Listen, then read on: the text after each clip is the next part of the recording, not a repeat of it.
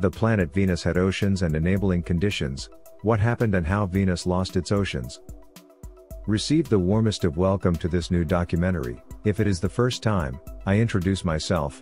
I am the engineer Hiddekel Morrison, and I appreciate you decide to see this educational content, where we will see the most recent scientific studies and modeling that transport us to the planet Venus, to understand how its oceans hung millions of years ago, discovering new details about Venus and the important role of technology in this exciting new planetary exploration. Let's start this new scientific and technological documentary from the perspective of an engineer.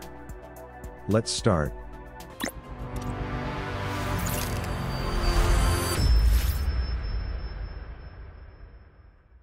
This is the so-called planet Venus. It is the second planet in the solar system in order of proximity to the Sun and the third in terms of size in ascending order after Mercury and Mars.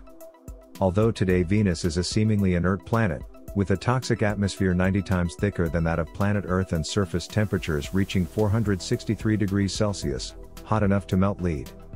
The environment on the planet Venus was not always this hellish world that it is today. Various studies have established that Venus harbored primitive oceans, and even this study that the United States Space Agency, NASA, established a climate computational model in which shows that Venus could have been habitable with liquid water and a temperate climate on its surface for at least 3 billion years. Like the other planets in our solar system, Venus formed 4.5 billion years ago, and Venus is usually called the twin of planet Earth because both planets are of similar size. But validating the existence of oceans and habitability in the past of the planet Venus and knowing why Venus lost its oceans requires that a robotic mission be sent to the infernal surface of the planet Venus, a mission called Da Vinci, and that is ready to reveal the secrets of Venus, as we will see below. But first, I ask you to support us by liking this video, sharing this video with your contacts, and subscribing to this channel, turning on notifications, so with your support, we can continue to frequently generate interesting documentaries on aerospace technology and the universe. Thank you for contributing to the creation of educational content. The name of this now hellish planet refers to Venus, the Roman goddess of love. To validate and document beyond any doubt whether the planet Venus had oceans, and clear up the questions of some scientists who do not share that hypothesis, it is necessary to resort to the most advanced aerospace technology, which is already ready and properly articulated with the new mission of planetary exploration of NASA called Deep Atmosphere Venus Investigation of Noble Gases, Chemistry, and Imaging. For that reason, the acronym of Da Vinci. Its launch is scheduled for June 2029 and its entry into the atmosphere of Venus is scheduled for June 2031, when the mission descends through the layers of the atmosphere of Venus to the surface of the planet. Da Vinci is the first mission to study Venus using spacecraft flybys and a lander. With the observations and records that this Da Vinci mission achieves on the planet Venus, it will be possible to validate what science has already documented in reference to how the planet Venus evolved, very equivalent to the evolution of the planet Earth, since for thousands of years both had very similar conditions, which changed drastically due to factors that even science studies in investigations that are of great relevance, because knowing what has happened with our neighboring planets is of great importance and value to be able to know what could happen and under what conditions what happened with the planet Venus and even with the planet Mars, to understand that probably in thousands or millions of years so desolate and inert our planet Earth will also end. A shocking reality, but totally realistic, since that will be the fate of planet Earth at some point in thousands or millions of years in the future. To scientifically validate the past existence of oceans and understand how they were lost or disappeared over time on the surface of the planet Venus, the Da Vinci mission will measure the proportion of the deuterium and hydrogen component. Because the disproportionate excess of deuterium in Venusian water vapor detected by several probes, especially Pioneer Venus, indicates that the planet Venus had a lot of water in the past, since deuterium is heavier than hydrogen and takes longer to escape to outer space. That is why the electronic sensors of the Da Vinci mission are going to detect this compound especially.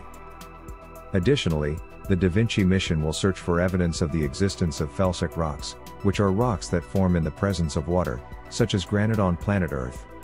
To identify this particular type of rock, the Da Vinci mission will descend on a region on Venus that is considered one of the continents of the planet Venus, with the hope that if these types of rocks are identified, it will be an additional and very convincing test of the presence of oceans in the past of the planet Venus. Applied technology, Electronics and telecommunications play a determining role in this mission. Since Da Vinci is equipped with various tools and instruments, the capsule has technology that will allow it to analyze the atmosphere of the planet Venus through 4 instruments: 2 spectrometers, 1 weather station, an oxygen sensor for the lower atmosphere, and a descent camera, a camera that uses the same technology as the cameras of the rover robots that NASA has on the surface of the planet Mars. With this camera, the Da Vinci mission will observe the surface of Venus in infrared with a resolution that will increase as the device descends. The capsule is expected to land at a speed of 67 km per hour, so it is not certain that it will survive the impact. If you do, you can last about 18 minutes transmitting data in the hellish conditions of Venus. To achieve the longest possible survival time, the probe includes several passive cooling systems to delay the inevitable heating due to the 460 degrees Celsius that it will find on the surface of the planet Venus. With the findings achieved by the Da Vinci mission, the scientific knowledge of the planet Venus will be enriched, because as we can see in this diagram, for more than 40 years, from the year 1978 to the year 2020, several missions have been sent to the planet Venus. Acknowledgement that they are the ones that have supplied the data and observations with which we can know precisely everything we currently know about Venus and be able to model its oceans in the past. But as we see in the diagram, starting in 2029 with this important Da Vinci mission, a new phase of observations and measurements begins from the surface of Venus or very close to it in order to accurately decipher the origins of the planet Venus, validate the existence of oceans, understand how they were lost and if there were conditions for habitability. So that all these data serve as a basis for the study and exploration of the thousands of exoplanets that await us in the vast universe. Do you think that there were oceans and habitability in the past on the planet Venus?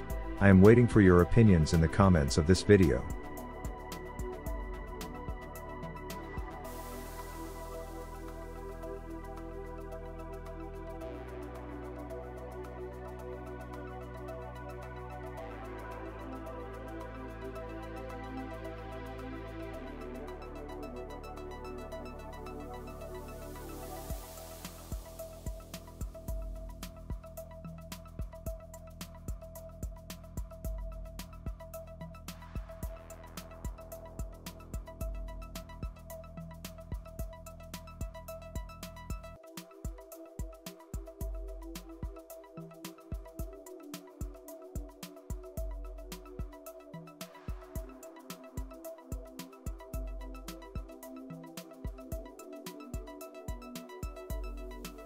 As usual, we appreciate you informing us. It is a real pleasure to be able to provide you with the main news, trends and developments about the most important aspects of aerospace technology and the universe, from the perspective of an engineer.